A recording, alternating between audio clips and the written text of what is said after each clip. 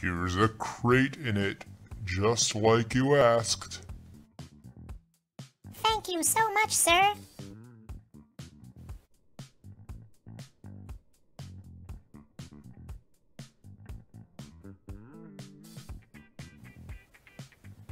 Hey, welcome to our scene on Cretinism, congenital hypothyroidism, and it's going to be represented by this scene over here where the kid requests a crate in his ice cream, crate in it for Cretinism.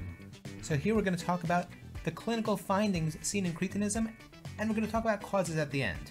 So let's talk about the clinical symptoms. So the clinical findings seen in Cretinism can be remembered with the famous mnemonic of the 6 Ps, but we also have a visual representation of that over here. Let's talk about it. So we note over here he has a pot on his belly, for pot-bellied. Pot-bellied is a finding seen in Cretinism, but his umbilicus is sticking out of the pot. It's going through the pot. This reminds us of the protruding umbilicus. We also note that he's very pale, for pale, and we also note that he's very puffy-faced. He's very hungry. In the scene, his tongue is sticking out because he's very hungry, but for our purposes, it helps us remember the protuberant tongue.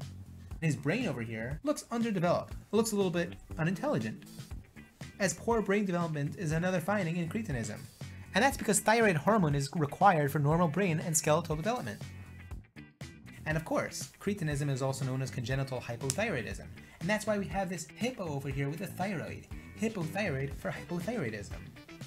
What are the causes of Cretinism? So over here we see the mother of the baby, standing on the hippo with the thyroid. This reminds us that a cause of Cretinism can be maternal hypothyroidism. So there's going to be a severe hypothyroidism due to the antibody-mediated maternal hypothyroidism. Other causes of Cretinism include, well, that's what she has on her shirt over here, DID. D for dysgenesis of the thyroid. This is the most common cause in the US. I for iodine deficiency, and D for dyshormonogenetic goiter, and this is commonly due to a mutation in thyroid peroxidase. Okay, I hope you enjoyed this scene on Cretinism, congenital hypothyroidism. Please subscribe to the channel, ask me questions if you like, leave your comments, and take care.